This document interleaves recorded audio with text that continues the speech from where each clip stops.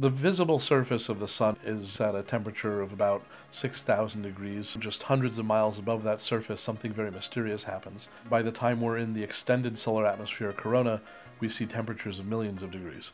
And you wind up with this swamp of electromagnetic fields, ions and electrons whizzing around.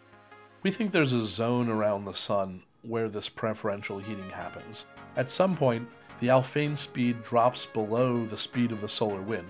The wind is escaping from the sun. Any waves that would be given off by the solar wind would never make it back to the solar surface. We call this the Alfvén point. Kasper decided to compare the Alfvén point along with the estimated zone of preferential heating. The result was two independent calculations moving together as one.